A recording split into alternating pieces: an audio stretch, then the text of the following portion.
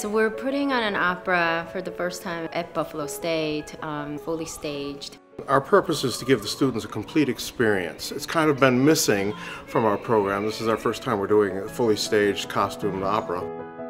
This is a brand new class called Vocal Chamber Music Ensemble class, and it's open to everybody. Dr. Bewley is actually the director of the actual curriculum, the course that we're doing.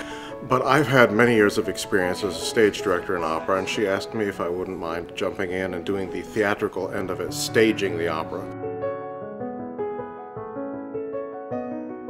The students learned their ensemble so quickly, accurately, so well. They were so enthusiastic. So I was really pleased about that.